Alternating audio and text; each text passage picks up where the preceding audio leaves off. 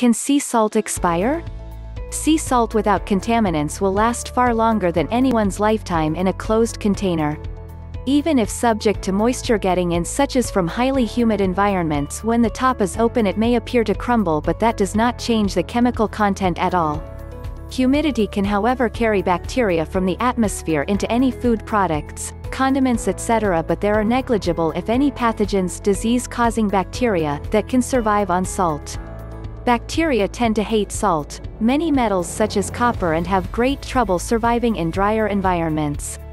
Salt has been used for hundreds of years as a means to preserve meat.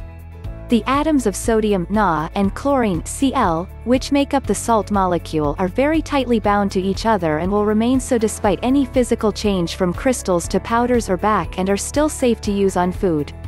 If salt does attract moisture, then simply heat say to 75 C on a dry minimal humid day and close the container after a few minutes. You can experiment if you want by taking your powdered salt, dissolve in small amount of water, then recrystallize, break up and return to the container which has a tight lid. I suppose it depends on how the sea salt is stored. Sadly, humidity will eventually cause the salt crystals to crumble and turn to powder, but if properly preserved in a sealed glass container, your sea salt should last quite some time. In any event, a shelf life of 1 to 2 years is not unreasonable,